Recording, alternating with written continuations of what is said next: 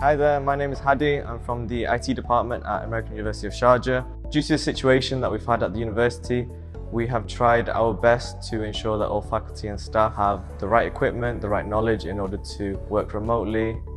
We have trained over 600 faculty and staff within 3 days, got them all up to speed on how to use our software. We have been providing the faculty with online collaboration tool software such as Blackboard Collaborate, Google Meets. We created WhatsApp groups for students and for faculty so we can be accessible at any time.